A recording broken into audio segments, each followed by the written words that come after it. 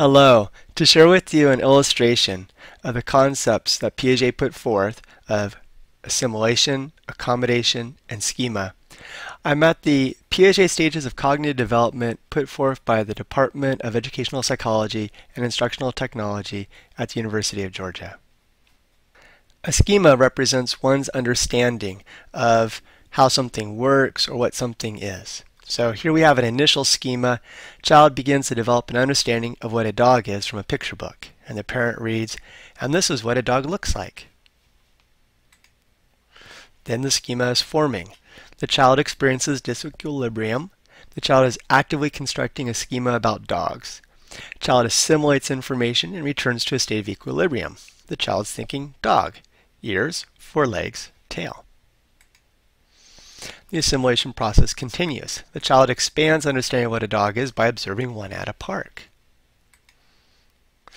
The child checks, yes, the dog has ears, four legs, and a tail. This animal must be a dog. Then the animal barks. The child experiences disequilibrium. The child's schema about dogs does not include barking. Then, in petting the animal, the child notes that it's furry. The assimilation process is continuing. The child experiences disequilibrium. The child's schema about dogs does not include fur. Then the child's licked by the dog. The child again experiences disequilibrium. The child's schema about dogs does not include licking. So as part of this assimilation process, the child is in an experience of disequilibrium. Here's this animal that barks, is furry, and licks. Is it actually a dog or not? It does have the ears, the forelegs, and a tail. So the child confers with the parent and says, dog. So while the child is in a state of disequilibrium, he or she is actively constructing meaning. He or she is building an internal schema or adding information to the existing schema. The child seeks reinforcement from the parent. The parent responds, dog. So the parent affirms and reinforces the new information. Assimilation is occurring. The disequilibrium resolves.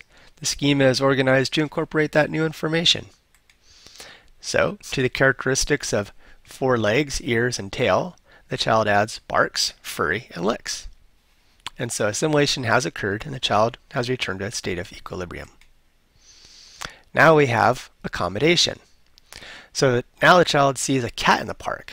A new schema must be formed to acknowledge that this is a different animal, even though it has some of the same traits as a dog. So a child sees this animal walking around, goes down the checklist, four legs, ears, tails, hasn't heard hasn't heard any barking, appears to be furry, hasn't licked. This animal goes meow. Now we're in a state of disequilibrium.